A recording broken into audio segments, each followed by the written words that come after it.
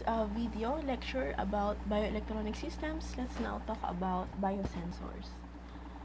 So what is a biosensor? So a biosensor is a sensing device made up of a combination of specific biological elements and a transducer.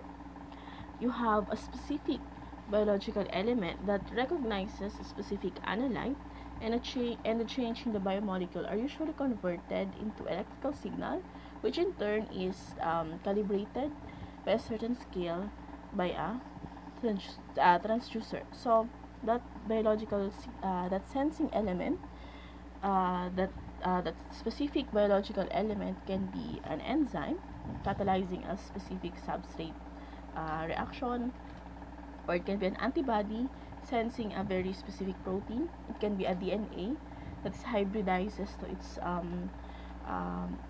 to the what you call that, the complement strands, or it can be a microorganism that's actually doing task. So these are some biological recognition elements. So and then these elements are usually linked to your sensor material, and then that sensor material is then connected to your transducer. So example of biosensors, so for example, we are sensing here different molecules or different components in a system. Let's say for example a certain protein. You have a bioreceptor, which is, it can be an enzyme, an antibody, a microorganisms, or CDL. So it can be, for example, in our case, it's protein. So you have the protein, your analyte. It is sensed by, say, your antibody. So the antibody then produces a signal that is sent. So what are these signals? So it can be an electrical change. For example, it's a enzyme substrate or enzyme catalyzed reaction. So it's a reaction. You have your once the reaction happens, you have movement of the electrons, and that movement of electrons is basically sensed as an electroactive, because, well, of course, it's electrons, it's charged. So that movement of charges is sensed, and then sensed by your electrode, which is your transducer, and then it becomes a measurable signal, or it can also be a pH change. pH, when you say pH, is basically a potential difference between the inside or outside of the membrane. So that pH change can be detected by a pH electrode or a semiconductor pH electrode. So it can also be heat or light, or even mass change. So the usual case is for antibodies binding, or even DNA binding. So you have mass changes, because when it binds, of course, it will have a different mass. So you have piezoelectric devices that sense those very minute mass changes. So your analyte reacts to your bioreceptor, and then that bioreceptor, or rather even the interaction between the analyte and bioreceptor, creates signal that is detected by your transducer, and then the transducer then converts that signal to an electrical signal that can be processed by an electronic system. So what's the basic characteristics of a biosensor? So these are the 4 basic requirements, or 4 basic parameters that you need to consider. So first is linearity, which is the linearity of the sensor should be high for detection of a high substrate concentration. Basically, if you have high signals, the magnitude of the signal should also be detected by your system. For example, high signal, that can be registered at a high concentration by your electronic device. So if it's a low amount of signal, low amount of metabolites in the system, or low amount of your analyte in the system, you can still sense the analyte, but you will the sensor will know that it's just a low concentration of that. So there's a basic linearity, so you can actually calculate the concentration in here. In linearity, it allows you to calculate the concentration of the analyte you are sensing. And then you have sensitivity. Sensitivity, which is the value of the electrode response per substrate concentration. So of course, what is the lowest concentration that your sensor can detect. Of course, there's also is that lowest concentration. For example, in creating, let's say, again, in light of the COVID crisis, let's say your biosensor detects the virus itself. So what is the limit of detection? So what is the lowest possible amount of virus it can detect? So of course, I'm not sure if you can develop right now a sensor that can detect just one. If there's only one virus particle here, it can be detected. Oh, well, that's good, but usually it's basically used as a concentration. So, for example, for a few virions, your sensor can detect a certain microgram, let's say 1 microgram of virus in 1 ml of your sample. So that's actually a good enough sensitivity. So if your biosensor is not sensitive, so even if there are say you will have false negatives. So basically the usage of the sensor will be diminished because it cannot sense, or rather its sensitivity is low, so it cannot sense, it's present there but your sensor cannot sense it. So basically that's one of the things you need to consider. What's the limit of sensitivity of your sensor? And then we also have selectivity, because again, the one of the reason why we use bioelectronic devices because they are highly selective molecules. And in real case scenarios, for example, again, if you have blood, for example, blood samples, it's a very complex mixture of different particles. So you have the red blood cells there. There might even be some viruses, but other types of viruses in there.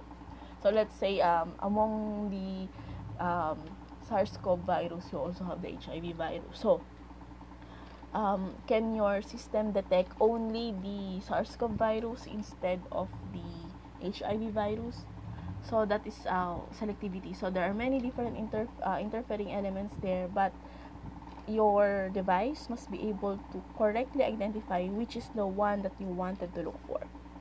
So chemical interference must be minimized in obtaining correct results. So if you have low selectivity, if you will have here false positive results. So if you have low sensitivity, it's false negative. It's low selectivity, it's false positive, because you might detect something else but it's not really the one that you're looking for. And then you have response time. So response time, basically that is how the time necessary from the biological event to occur, and then for your sensor to recognize the event and give you the appropriate output. So basically those are the 4 different parameters you need to consider in selecting, or rather designing, your biosensor. So we have several types. These are some types of biosensor but not limited to this one. So we have colorimetric biosensor, potentiometric biosensor, amperometric, optical, or piezoelectric biosensors. So let's first discuss the piezoelectric biosensors. Piezoelectric, which makes use of piezoelectricity, which is the potential difference created across certain materials due to an applied mechanical stress. So piezoelectric devices or sensors are usually applied as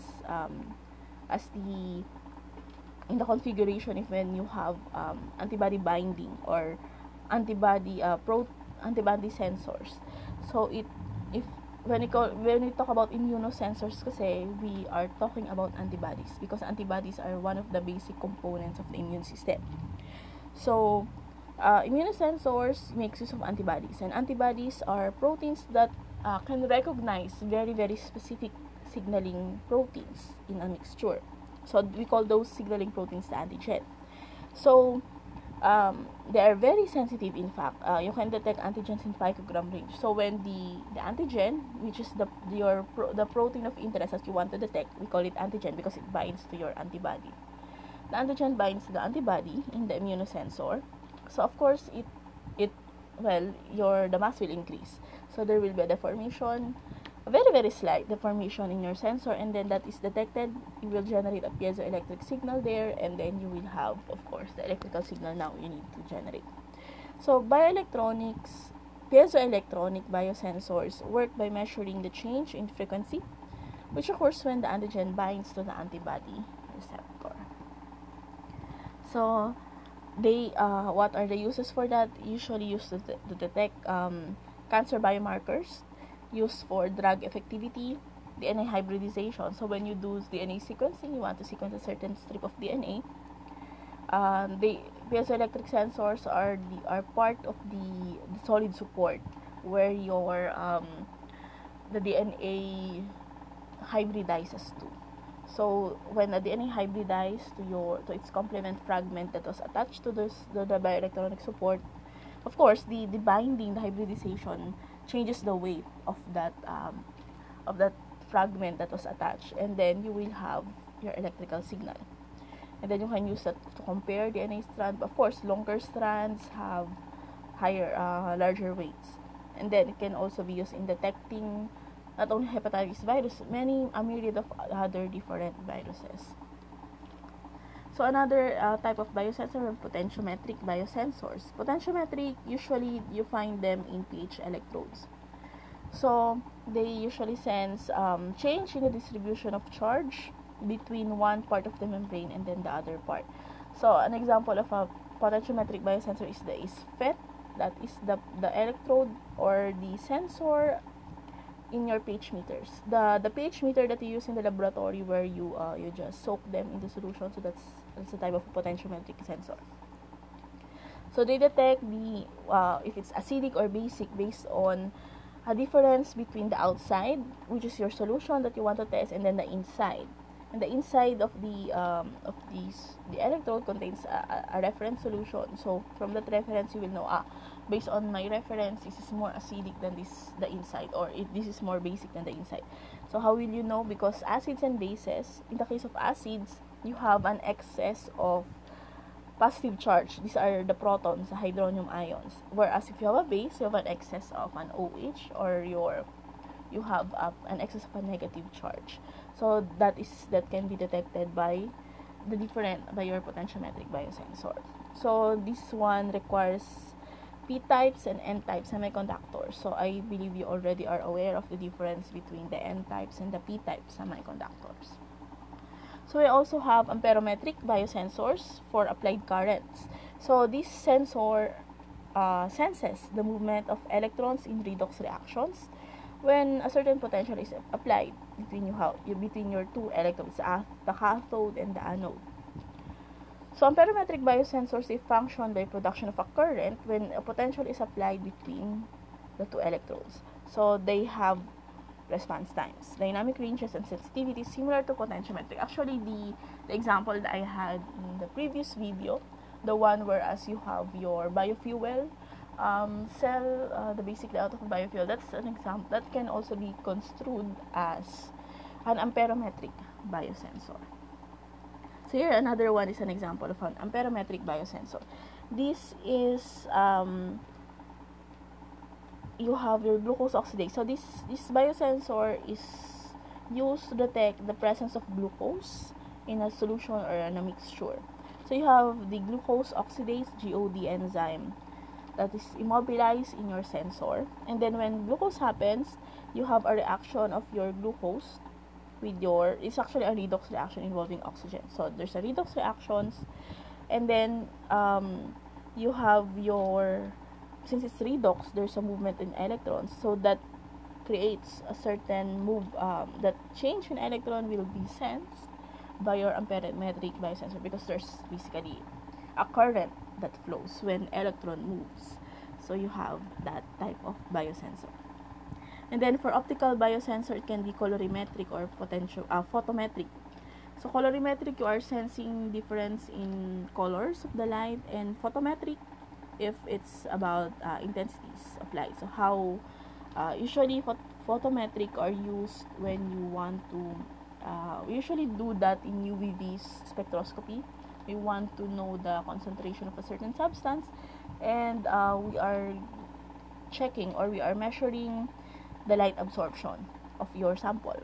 If you have an incident versus the light that you receive after passing through your sample. So if there's a change in absorption, it's linearly correlated to the concentration of the sample. So that is photometric biosensor. So these are the optical types of biosensor. And then we have colorimetric biosensors. Colorimetry, basically heat. This one senses heat. So if you have a certain exothermic reaction, and then when we say exothermic, it's a reaction that releases heat. So it releases heat, so you have thermistors to measure the difference in resistance between the reactant and the product. So you will have, of course, your the change in the temperature that the heat can be sensed. So you have your colorimetric biosensor. So as of, well, basically it's a quite an old data in 2003. So it's already a $7.3 billion market, and as of now, especially in light of the pandemic, a lot of biological startups have been started to do myriad different tasks. So the biosensors can be applied not only in medical fields, you can also do it in defense, food and beverage industry, environment, and even in bio or pharmacological research. So you have quite a large market when you try to design, when you design a biosensor. You have a lot of options to look at when you want to sell your biosensor. So that's it for this lecture.